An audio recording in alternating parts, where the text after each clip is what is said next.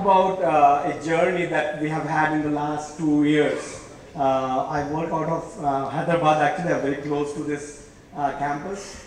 And in the process, basically, I'm going to share the journey of building a new product sitting out of India.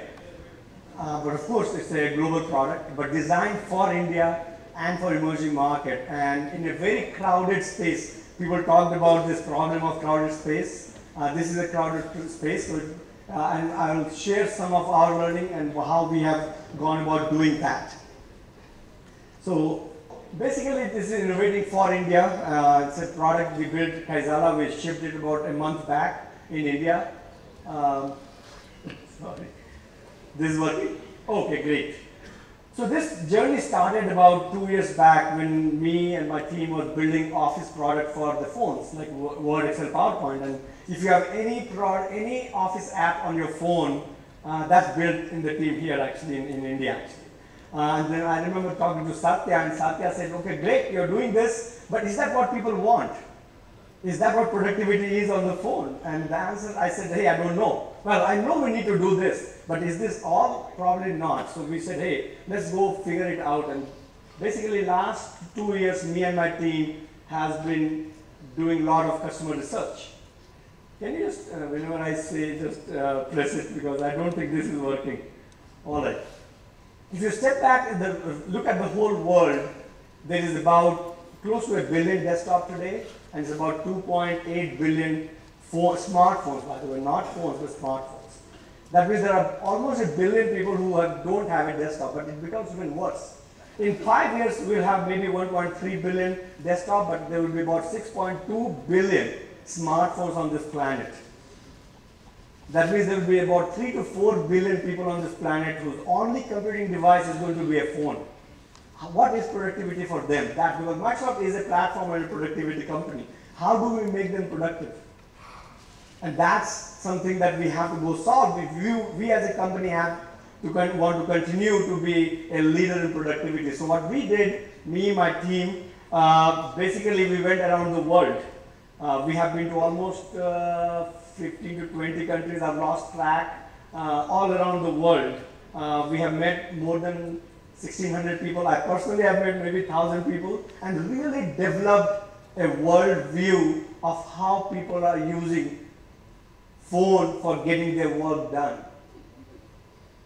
Right? And there is this country, China, are leaders. And I'll tell you, China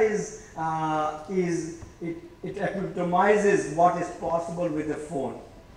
You know WeChat, many of you probably know WeChat. Can you guess how much money transfers happens through that little app? It's in billions of dollars. It's $55 billion. And you think it's per year, it is per month. That means it's a $600 billion money flows through that little app. That's more than $500 billion. That's probably in the top 15 economy of this planet. And that is the power that we have in this phone. So China actually represents a great way how the world is going to change. And India is right behind that. Right? And India, Philippines, Brazil, they all have their own favorite chat app. Right? And so anyway, so what I'm going to do is next 5 slides, I'm going to talk about 5 key learnings from talking to these thousands of people around the world. Number 1 is work is getting done on chat. It's chat, not chat app, chat. Right? I have seen people who will take the photo of an Excel sheet and send that picture on a chat app. And then in the evening, the salespeople will send back saying, okay, I made these 3 customers that you told me. I sold this one. It's again coming on email or on chat, some chat app or text. And what does the other person do? The sales manager, they take those and they put it again in Excel sheet. That's how work is getting done. But that's very clumsy. That's not really leveraging the digital power that we have. So that's number 1. The second is, people are really looking for structure in unstructured conversation. That example is a unstructured to structured, structured to unstructured. But here's another example. I was talking to some manager and she said, look, I have only 50 people and I say on some chat app, are you coming this Saturday because there's a delivery to be done? People say yes, no, maybe, I change my mind, and at the end of the day when she goes and looks at the, first she has to go up because there are 100 other messages in the middle, up and down, and then she finds out, okay, how many yes, how many no, but then she doesn't know who did not respond. Right? And that's the real problem.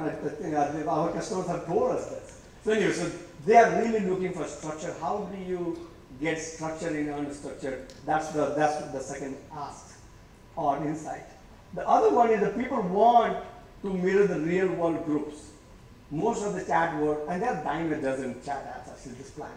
And open source has like 15 other ones. All the chat apps have a very flat group, either one-on-one or flat group, but the world is not flat. World might be, actually I'll say world might be flat, but organizations are not flat. There's one CEO, there's a bunch of directors underneath, there's a whole bunch of ICs, and when the CEO sends a message, they want the message to go to everybody. But the CEO doesn't want to hear all the chatter in the HR department or in the finance department. So you really have to set it up in a hierarchical way, for example. Right? So really that is the third learning for me. The fourth learning is basically if you want to use, if you really build an app for phone, you have to leverage those capabilities. And I'll tell you an example. I went to Ranchi. I went to actually a lot of third-tier cities like Ranchi, Mombasa in Kenya to understand whether this mobile phenomena is a developed, like tier city 1 problem, or like is it a phenomenon that is in smaller cities. There's this guy in Ranchi, he is a distributor of ACC cement, and they spent about 90,000 rupees to develop a very simple app but very sophisticated app. Somebody from Bombay developed this app to basically track salespeople.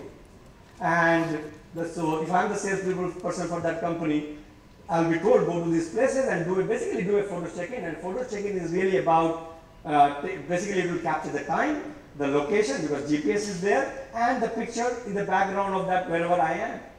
So really this app is leveraging the device capabilities like GPS, you can use accelerometer, you can use camera. That you'll never build that kind of an app for a desktop. So saying, okay, we'll just bring the desktop app is actually not going to work. You've got to develop apps that are designed mobile first, right, or mobile only. So anyway, that's the fourth one. And the last but not the least is,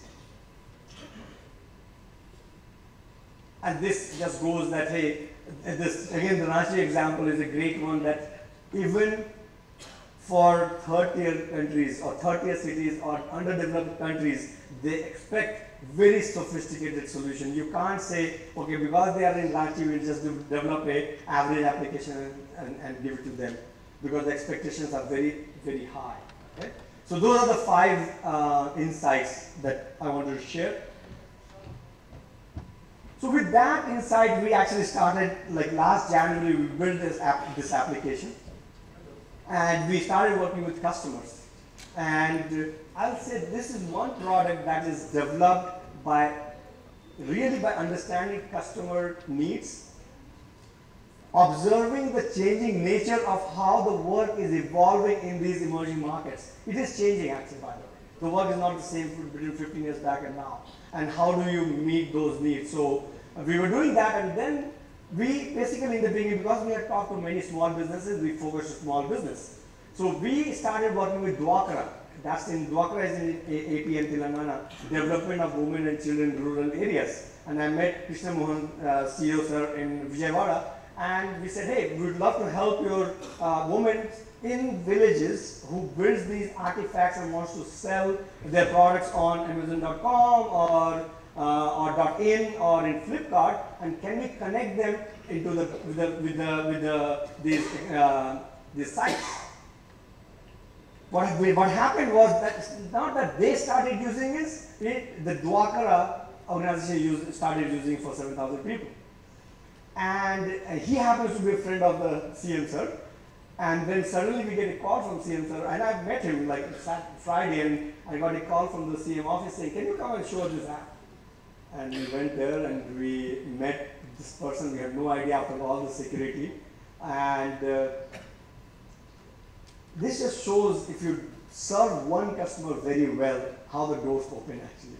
Because that person was very happy with that basically CM this, anyway. So we met Pradyumna sir, he was the IT secretary at that time. And I didn't know him that time. I'm just saying, hey, I need to get out of this place because it's late afternoon, 2 o'clock, I'm going to go eat. And he said, wait. And he went inside the office and he comes back and says, Chandra Naidu sir wants to meet you. And I said, well, we are not ready. We are in like Microsoft guys. I'm dressed up right now, a t-shirt, jeans. And anyway, so he met us and very quickly they decided to use Kaizala to run this event called Pushkaram last year, which is like Kumbh Mela, right, in in Allahabad, where almost 14 million people were expected to come, 20 million came. The whole event ran on Kaizala. Basically, Kaizala got used in the Pushkaram event for 12 days to manage the whole event. And the way it was used is the following way. This app was used to communicate across 20,000 people who were organizing the event. There was this control room with lots of TVs, all the CCTVs coming in. And basically they would use Kaizala to communicate with these ghats and assign jobs. Like if there was food missing in one place, basically the message would come and they would send the message back to or assign the job to the people who were involved in the food department and things like that. So they did that. After the Pushkaram event, AP government decided to use Kaizala for running their whole government. Now they deployed in the 6 months last year from August to January this year, they deployed Kaizala across all the 295,000 employees. About 53 departments in Andhra Pradesh government is running on Kaizala. There's lots of scenarios that I can talk about. So one of the scenarios, because I can't show you the video, I'll just tell you the example where they use Kaizala to connect with the pension fund, like pension fund office now uses Kaizala to do photo check-in of people coming in. And the way they get pension is you do fingerprint. And if the fingerprint is not there today, for old people, today they would have, or before, they would have actually overridden that. The manager could override and give the pension. Now they ask them to, okay, do a photo check-in, just like the Ranchi guy, with the photos. And the percentage of people without thumbprint went down from 13% to 6%. Transparency. That's what it does. So that's there. That was, then they said, okay, this is great. Now I want to connect with all the citizens. So what we have done is we have created this concept, and I'll talk about that, which is public group, where in this product, you can just create the group, make it public, and geofence it. So if you download Kaizala today, you can actually go to the Discover page and you can click AP CM Connect group and you can become a member of the group. There's almost 80,000 people in that group. And there you can assign cards, like you can give feedback. They get almost 60 to 70,000 feedback every week, by the way, through the card concept. We'll talk about that. Last 3 weeks back, they introduced a new card in the chat app, which is anti-corruption card. In the first 5 days, they got 2,100 corruption reports with proof. The 4th day, they investigated 1 corruption, 7 people got the money back, from anywhere from 500 rupees to 5 lakh rupees. So that is changing. That is changing India. I think India can be a leader in terms of good governance. So that's one customer. Can we go? So anyway, so with that learning, can you go to the next one quickly? Because we lost some time. We basically pivoted to large businesses because we started a small business. The fact that we can learn, we can run a government gave us the confidence that we can actually go work with like EPG or large customers and connect all the, see the other thing in India, even for large customers, it's like 80-20. 20% of the people are sitting on the desktop with a desk with a desktop. 80% of the people are actually on the field or only has phone. How do you connect with them? So that is the front line or first line worker connections. We did that. The second one is there are companies where a lot of the people are like vendors or part-time workers. How do you connect with them? right? They're not like this country, and many of the emerging market country is not an email country. It's really a chat country, right? So that's the extended stakeholders. And then consumers and citizens. We talked about the APCM Connect. If you go to Kaizala again, you can go to the public group or Discover page, and you can see TV Republic is a public group. You just click and you can become a member of their network, and you can get news news. They do surveys, they do announcements of the earners, like timing of the discussion and things like that. So you can actually connect with customers also. So what is Kaizala? At the very base level, it is just like a chat app that is designed for India, made for emerging markets, secure just like any chat app, and available on the platform. And you'll say, what's the big deal about that? And that's what I was saying, it is a crowded market. There's at least 10 chat apps on this planet. We don't need any more chat app, but what we did was we pivoted for large businesses. So how are we different? We are different in like 6 different ways. Number one, what we said, most of the chat apps, by the way, has a limitation, even for a flat group of 256 to maybe 1,000. 1,000 is like Telegram, the largest. We said you can create a group of millions of people. But then if you create a million of people group, then it will be so noisy you will not be able to read it. It's impossible to do that. That's just basically one thing is, okay, it is unlimited size, but really what people are asking is hierarchical group. For example, in AP government, when the CM sir sends it, then all the 295,000 people get it. It's an 8-level D hierarchy. But you're sending it to 3 lakh people. Similarly, we haven't found any group which is a million people yet. Though we have hope that Dwakra, when we connect all the women, there will be about 8 million women connected with the Dwakra organization. Almost 3 million have smartphone. We have reached about 70,000. We are hoping we'll get to a couple of million people, women who can actually get connected with the organization real time, so that they can get message or connected or get feedback within seconds. So that's number one. Then I talked about the public group concept. The other concept that we have developed is the hub and spoke, so that you can, when the CM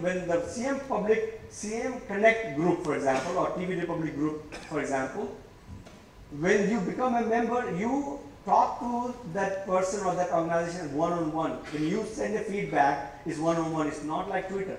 Because Twitter, the troll happens. Somebody says negative, everybody starts saying negative. So when Salman Naidu sends out a survey, he gets 60,000 to 70,000 feedback. They don't know about each other. These are very untainted view of the citizens actually. So that's the other one. So that's one. The other thing that we did, which I think is the very clever thing, is we extended the chat application in a very careful way so that you could actually run apps in that. Just like you can send a picture or contact, imagine you can send a card which is a quick poll card. And quick poll card, you can create it like 5 seconds. Are you coming this Saturday? Yes, no, maybe, and you send it. All 295,000 people can actually respond.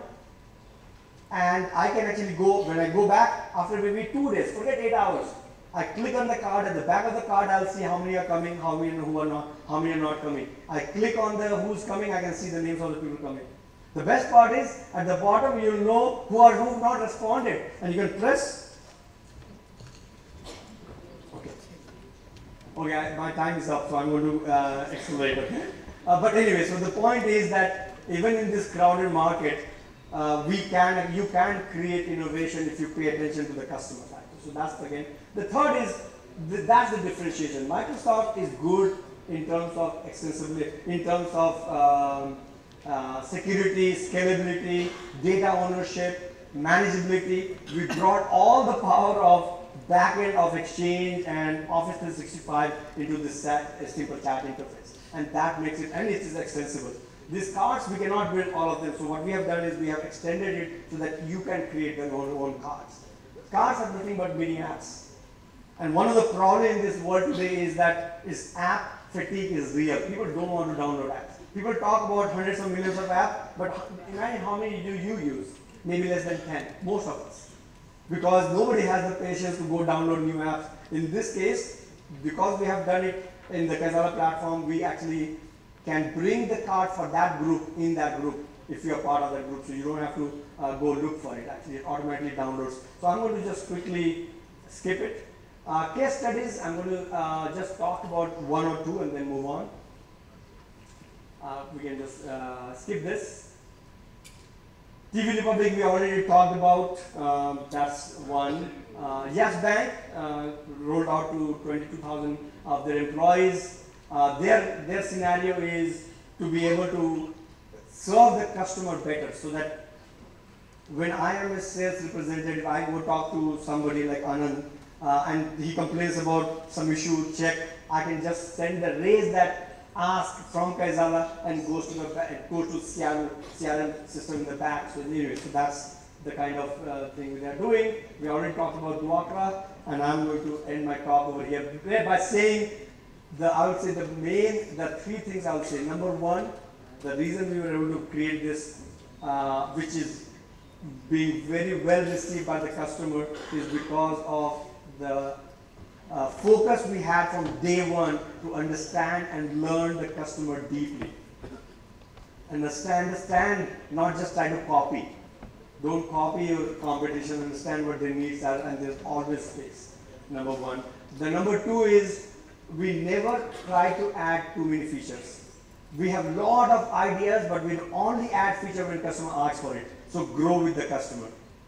Don't just, we are too smart, and we can fill the product with lots of features, but 70% or 80% of features don't get used. So we are being very careful there. So with that, I'm going to end my talk. Thank you.